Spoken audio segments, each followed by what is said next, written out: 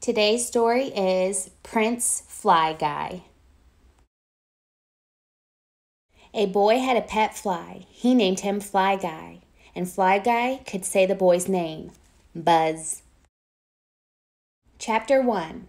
One night, Buzz said, "I have homework to do. I have to write a fairy tale. Can you help me, Fly Guy?"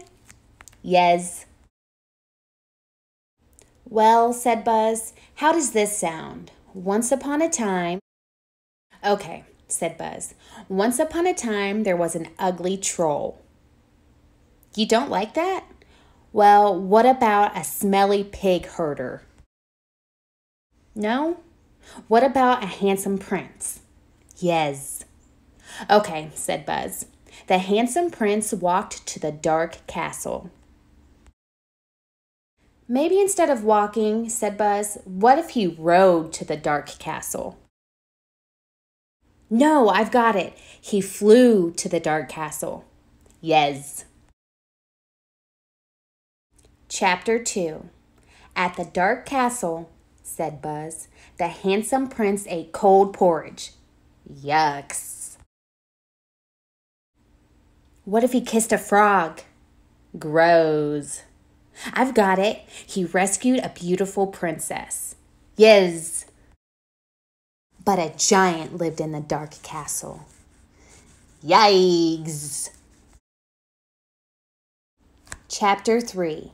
The giant chased the handsome prince and the beautiful princess. He knocked them down to the ground. The princess threw her crown. It hit the giant on the nose. Yes.